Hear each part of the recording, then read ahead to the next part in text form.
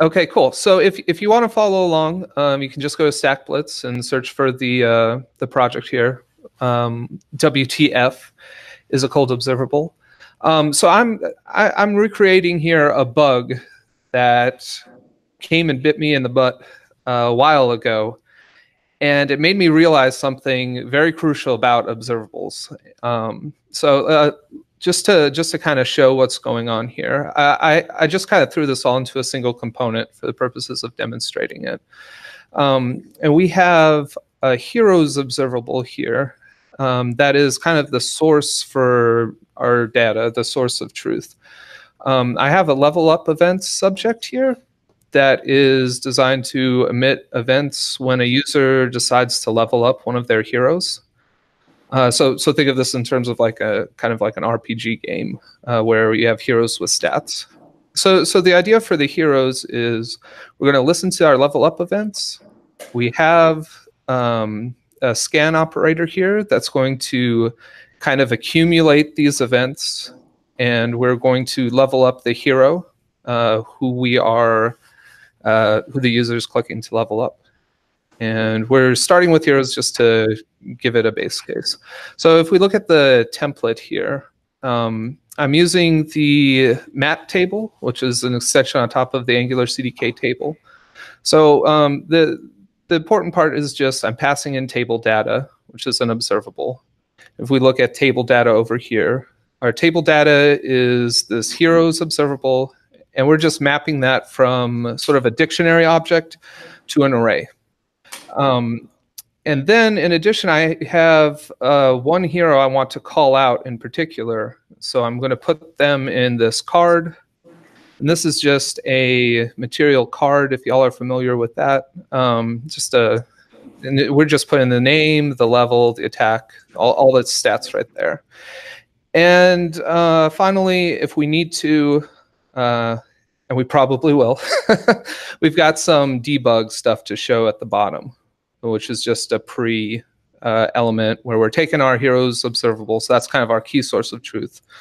And we're piping it to async and throwing that in a JSON. So really what we're setting up here is one source of truth with one observable that's sourcing the table, one observable that's sourcing our card, and then the debug is just hitting the heroes observable directly. So the error kind of shows up once I start leveling up my heroes.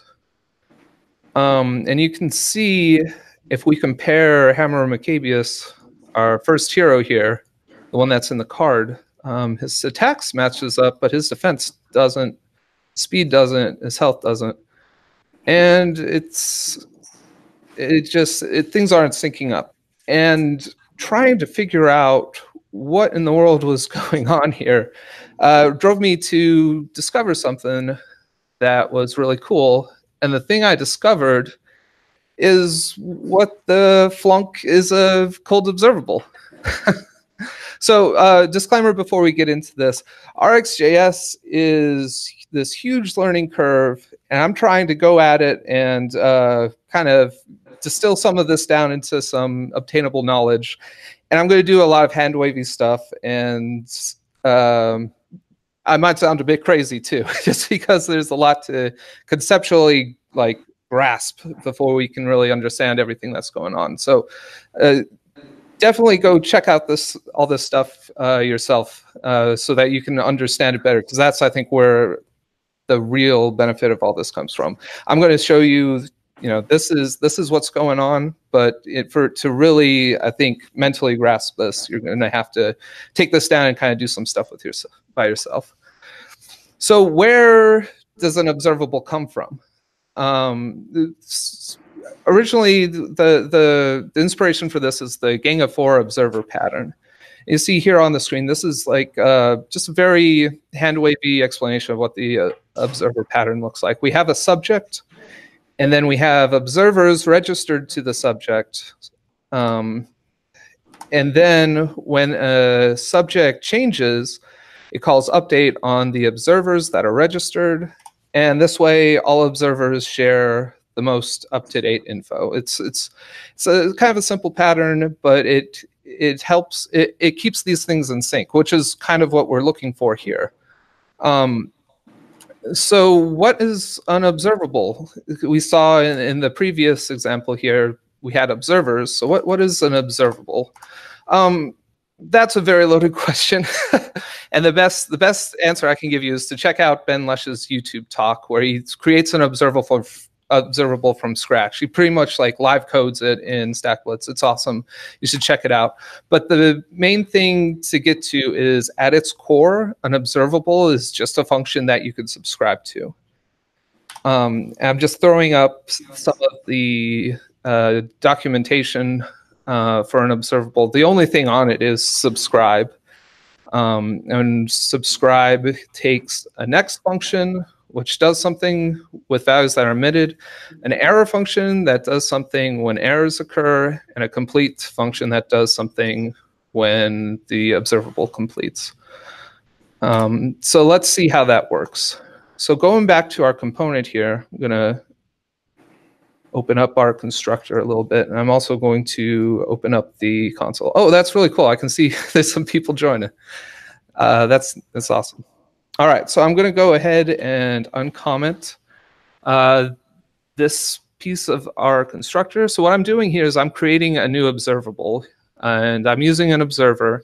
And this observer is kind of, it's the instructions to this observable of what to do. So when something subscribes to it, we're going to console log. First, we're in this observer's function. Then we're going to call next on the observer, and then we're going to call complete. And as you can see right now, everything reloaded. So my observable here is getting instantiated, but there's nothing in the console yet, including this. We're not seeing this yet. And we won't see it until we subscribe. So as I uncomment here, we see things are happening. So first, just walking through how we're executing. First, we're calling that we're in the observer function. Then we're calling next, and that's emitting a foo. And inside of our subscribe, we have our function that is handling that emission. So we're taking that foo output and we're console logging it. And then finally, skipping over this error, we're completing the observer, and that's just calling this function down here, and we see completed. And so the interesting thing about this is, because my observable is not doing anything until we subscribe to it, that means we can subscribe to it multiple times, and each one of them kind of has their own execution context. So you'll see here, when we subscribe to the same observable several more times, we actually, even though this first subscription up here, we can see the observable completed, we were still able to subscribe to that same observable several more times, and it kind of executed like we thought it would. It is emitting the foo, but we're not doing anything with it. We're just kind of subscribing and then letting it complete. So just kind of unpacking that a little bit, what that means is, when you create an observable, what you're kind of doing is you're kind of instantiating a blueprint for a machine.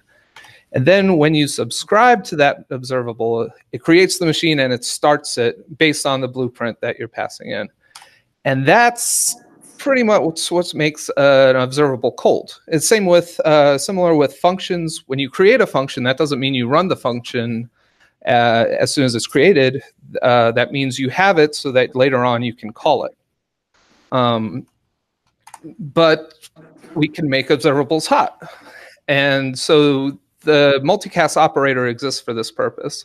So you'll see in a unicast strategy here, we see these observables, and they have their subscriber, and each observable has its own observable execution that gets instantiated each time a new reference is subscribed to.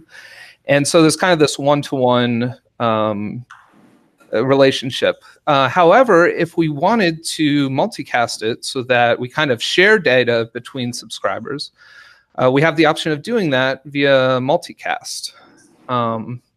And so just going back to subjects again, just trying to tie this all together. A subject in an observer pattern, if we recall this diagram we saw at the beginning, we see the subject as the sort of source of truth for all of its observers.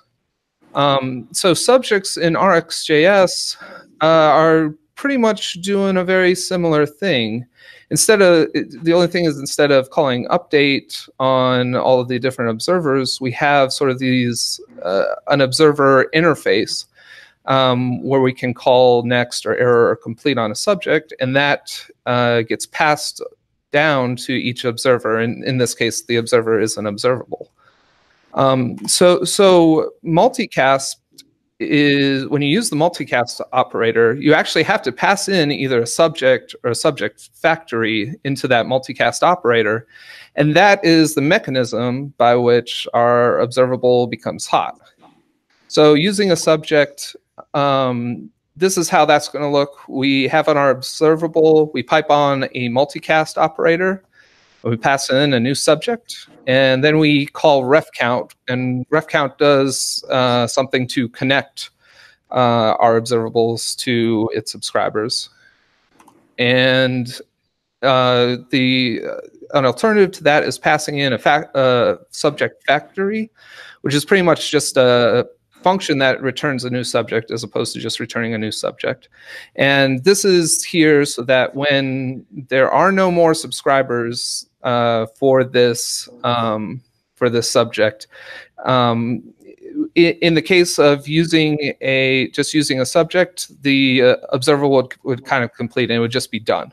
In the case where we pass in a subject factory, once all subscribers are done, it completes. But then if another subscriber attaches, it kind of restarts. And so using this subject factory, it'll restart and create a new subject. And then we call refcount to kind of connect them again. And since there are these two kind of strategies, part of RxJS as a library did was kind of name those. So with passing in just a subject, so this is not reinstantiating it when there are no more subscribers. We call it publish. And so publish is actually an operator you can just call, and it kind of does that piece for you. And then on the other side, using the factory, we call that share. And share actually will also ref count for you. So it kind of, you don't have to call ref count because share does it for you. But wait, there's more, because in addition to having a strategy between publishing and sharing, we also have several different kinds of subjects, and each of them has slightly different behavior. The regular subject, so this is like a vanilla subject that we saw in the previous slide, we actually don't emit until we get another event. Until we observe another event, we don't emit something as soon as the subscription connects, which isn't really what we want a lot of the time. So an alternative to this is the replay subject, which immediately emits the last n values as sort of as a next, where n is this cache size that you declare when you instantiate a replay subject. And behavior subject is also kind of a good tool for this. Because it immediately, a behavior subject contains and is instantiated with a value, and whenever you subscribe to it or connect to it, it immediately emits that current value and kind of tracks that current value as it goes. So behavior subject is a decent alternative too. Async subject usually is not. Async subject is kind of silly. It only emits when a subject completes, and there's some use cases for that, but it's not really helpful for multicasting here. So along with those different kinds of subjects, we have more convenience on top of that. So you'll see here we're multicasting with a replay subject and ref counting, and we can just say instead share replay. So this will use a share strategy and a replay subject. And then another one we can do, so this is using the factory function. This is called publish replay, and you have to ref count still. And then finally, there is our using a factory function with the behavior subject, and this we call publish behavior. So this is helpful because RxJS is one very declarative. Part of the benefits of it is you can kind of just scan things and see what they mean. So when you start looking at stuff like this, it becomes helpful to use a word to describe it instead, and that helps us to talk about it too. So this is helpful stuff and helpful for us to communicate about it as well, I think. So just to recap, we're going to do like a little tree here to show all the different options you have for multicasting. So if we want to restart from a factory after all subscribers on sub, if the answer to that question is no, then we want to publish. And if we want a replay subject, we can publish replay. If we want a behavior subject, we can publish behavior. If we do want to restart from a factory function after all subscribers on sub, then we can share. And if we want to use a replay subject with that, we can just call share replay. So that's like everything you need to know about multicasting in subjects. And so we can look at our code now and we can figure out what's going on here. So looking at our heroes observable right now, and let's throw away the console log for now. Just going through what we saw. What we want to do is we want to take our observable and we want to make it hot. So we want to share or publish or multicast this observable. And so what we're going to do, and this is why I think it's probably the best answer to that question, is we're going to use publish behavior. And that way we can actually get rid of our starts with operator as well. And we can call that with our heroes constant. That's our kind of our starting point. And then we call our ref count to connect. And now, as we change our information, we see everything is staying in sync. And everything is only being called once because everything has the same source, because we're publishing to a new behavior subject that's being managed by our heroes observable.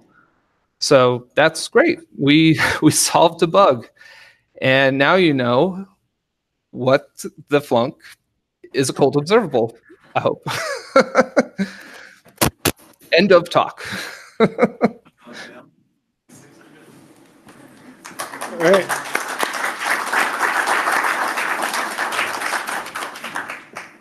Cool. Michael, do you want to do like some questions? If there are? That's what I was thinking. So if anyone has any questions, can you see the audience? I can see someone raising their hand at the back. That's amazing. Oh, great. Hey. I can't hear them though. Yeah, we're gonna fix that. Okay, cool. Oh, Caitlin, is that you? Hey, how's it going? Could you explain a little bit more about ref count, what that was needed for? Okay, yes. So ref count is needed for calling connect. If we were to not call ref count here, let's just see how that works. So now we have sort of our heroes observable, and we're publishing it to a subject, but as we click, we see that nothing's happening, right? So the reason for this is when you publish or share, the reason you need to call ref count is you still have to call connect after having published that observable. And this, I'm sure this sounds really weird, but by calling publish behavior, we are an operator kind of takes an observable and creates a new observable from it. So when we call publish behavior here, we're creating a new observable, and this observable is actually kind of a special observable because it is hot. I think it's there's a word for it, and I'm not sure what that is off the top of my head, but I think it's something like a connectable observable. So I think at this point, and I may fall flat on my face, but I think we can just say, oh, we can't do that in this, but I think we can do it down here. Let's comment all this out. So if we take that heroes observable, and remember we haven't called ref count on it yet, I think we can just call connect. And let's see, did that work? Yes, it did. And so right now, connect is not, it's kind of not on the type because the typing's messed up right now. But by calling connect on this kind of connectable observable, we're making it hot. So by publishing, just calling publish or just calling share or just calling multicast, you're not making it hot yet. You're giving it the ability to become hot by calling connect on it. Does that help you understand? Yes, sir. Thanks. Cool. Does everyone here know about RxJS? That's maybe the question I should have led with. I think everybody knows something about RxJS. RxJS is definitely like this huge onion of unwrapping, and Yeah. I've gone through in my kind of learning curve of learning about ArcGIS. I've come to like 5 false summits where I think I understand everything, only to find out there's like all this stuff left to learn. And this was one of my later summits. So, Yeah, and to be clear, like when I first joined Narwhal, Zack works at Narwhal, by the way. And when I first joined Narwhal, Zack was like the person that I would come to with all my RxJS questions. I love, he knows like all kinds of stuff about RxJS. So I think we have a treat today. Thanks, Nicole. That's very kind. Yeah, I love RxJS. I feel like it's a really great way, I think, of just thinking about code and also sharing with each other code. It's just in the way that it's so declarative, where rather than kind of squirreling away code in some weird method, like several lines down on your class, you can kind of just put everything in your pipe and just see how it unfolds instead. So. Yeah. Were there any other questions?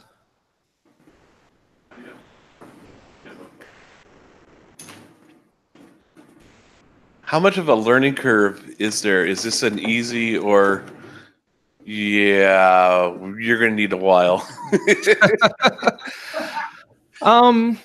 Well, it took me a while. I'll say that. It took me a while to get to a point where I understood everything. I think part of the reason for that was, when we're kind of set on our RxJS journey, we're kind of like, if you're an Angular developer, kind of saddled up with the HTTP client, and you see, okay, I kind of see how this observable works, but you're not really grasping the entirety of what you can do with the library. Like I would say one of my first false summits was figuring out how to sort of combine observables. So using operators like switch map or combine latest or merge map or exhaust map or any one of these different kinds of map. You can kind of take 2 observables, and if you think of them as streams, you can kind of converge their streams together. So you can take information from one and then the other, which wasn't how I initially thought you would do that. I thought you would just kind of create observables inside of subscriptions and spawn more things off of that. That kind of led to really confusing code because it was very hard to debug things, and kind of had this that same problem I was describing, where you'd have like pieces of code that were squirreled away somewhere inside of a subscription to some other observable that didn't make sense, was very hard to follow, very hard for me to communicate, what was going on to my coworkers and people I was trying to build stuff with. I was kind of, if you remember that image I had at the very beginning with the guy in front of his conspiracy board, that's kind of what I felt like when I was talking about my code. It's like, it all connects. You just got to trust me, man. but moving beyond that and getting to a point where you understand what the library is and what it's there for, you can kind of move away from that start of the learning curve and down into something where you're like, things are going to feel much more natural for you. It's a lot more easier for you to communicate with coworkers, and it's, I don't know. I hope that answers your question or approaches something coherent. Thank you.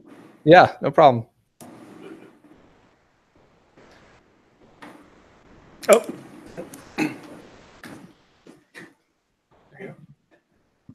Sorry, one more question. A bit of an outsider here. I know this is an Angular meetup, but I've mostly been working for the last 4 or 5 years with React, and now I'm kind of going into trying to adopt more of a generic web component approach, which leads me to Polymer, which leads me to Angular elements, hence I'm here. Awesome. So actually, honestly, first time I'm hearing about, I've probably heard about RxJS, but first time I'm kind of seeing and hearing something about it, like in the form of a talk. And in your perspective, since you seem to be exploring this for a while now, outside of the Angular environment, how useful is it? What are the best use cases? Just like a couple of examples, if you have any, and any know-hows for what you think it's good with Angular and without. Yeah. Well, first of all, welcome to the Angular community, and welcome to the cool side of the block. But I would argue, I think RxJS like really has a lot of applications beyond Angular. I think like RxJS, actually, if you look at like npm installs of RxJS versus Angular or React or any of the frameworks out there, RxJS has like an order of magnitude more installs than any of the frameworks. And I think that's, some of that is because of just the nature of the package. It's sort of like a utility library, so you get a lot of installs from it. But I think it is, demonstrative of how far-reaching RxJS is. Like in my opinion, I think RxJS is kind of the future of front-end web. And the reason for this is using observables, you can kind of, in Angular, in an Angular context, we have the Angular change detection, which is what runs and what updates our components for us. If I use RxJS, and if I use RxJS as much as I usually do, I actually take the change detection and I pretty much turn it off. Like I put on change detection to an on-push strategy, which is pretty much only updating when my observables update. And you can, without too much work, I can take my sort of Angular components, I can throw that into vanilla JavaScript, and it just kind of works. What I'm doing inside of templates is I'm calling, if we look at my templates here, I have, I'm using this async pipe that's provided by Angular, and that's sort of this convenience that Angular gives us to automatically subscribe to an observable, and it manages that subscription by the framework for us, which is great. That's kind of what Angular is doing at this point, because I've pretty much turned change detection off. It's managing my observable subscriptions for me. So going down to something like vanilla JavaScript, or something that's framework agnostic, or to another framework, it doesn't take that much for me to transpose my code, because in here everything's an observable. So I think RxJS is extremely powerful for that reason. I think I think there's a lot of potential in the library for it to kind of maybe like replace these frameworks at some point. If we can get to some way of just very easily, doing what Angular does, which is take an observable and subscribe to it via our templates and manage that stuff. If there's some libraries out there that we can use to manage that stuff for us, I think we're like RxJS gets us very far in terms of what Angular or React is bringing to the table. So I'm very optimistic, I think, on RxJS's impact. And I when I learned a lot of the stuff I shared with you today about hot and cold observables and sharing subjects and stuff like that from the RxJS Live conference. So all the core team got together and kind of did presentations. And I learned about different behaviors of subjects that I wasn't like fully aware of, as well as multicasting. Like I knew you could multicast before having this conference, but it wasn't until I kind of heard these talks and then prepared this talk myself, where I was really digging into all the details of it, that I really realized, okay, this is all that's going on. So yeah, I think to answer your question, at RxJS Live, there's just as many React developers as Angular developers. It's being used in the React community, from what I can tell. And I think it has a lot of applications, even server-side JS. So I think we'll see a lot more of it going forward, and I'm very excited for that world. Does that answer your question? I'm sorry, I have a tendency to ramble, so.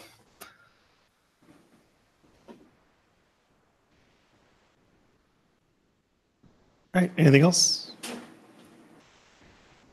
Oh, yep. What's your favorite operator? I will go, let's see. I'll probably go with tap. Tap's the bad operator because it does stuff you shouldn't do. So tap kind of makes side effects. You call it so that you can do stuff kind of outside of the context of your pipe, and I like it for that. It's sneaky. What's your favorite operator? I've used exhaust map a lot lately. Okay. I usually go with the switch map, but I know there's differences, and one of these days I'll make sure I fully understand them all.